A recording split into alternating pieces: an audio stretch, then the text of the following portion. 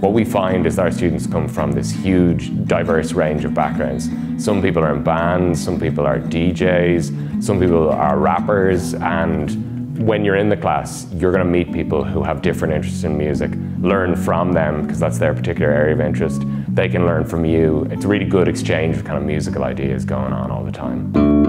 My name is Willie Demonge. I teach sound engineering, ethnomusicology and music technology. It's essentially a foundation course. The students can then progress on to the HND music production course, which is a diploma course. So we offer a higher national diploma in music production, which is a UK qualification. It takes 2 years, and then you can add on to that. So loads of our students go to the UK for 1 more year, and then they get a degree in the subject.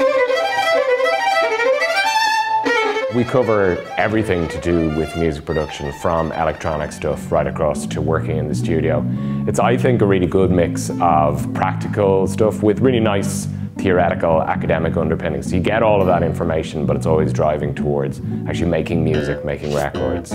Today we have a session going on, a recording session with the DFEi students, and basically what they do is the assignment that they're doing is a studio recording and mix.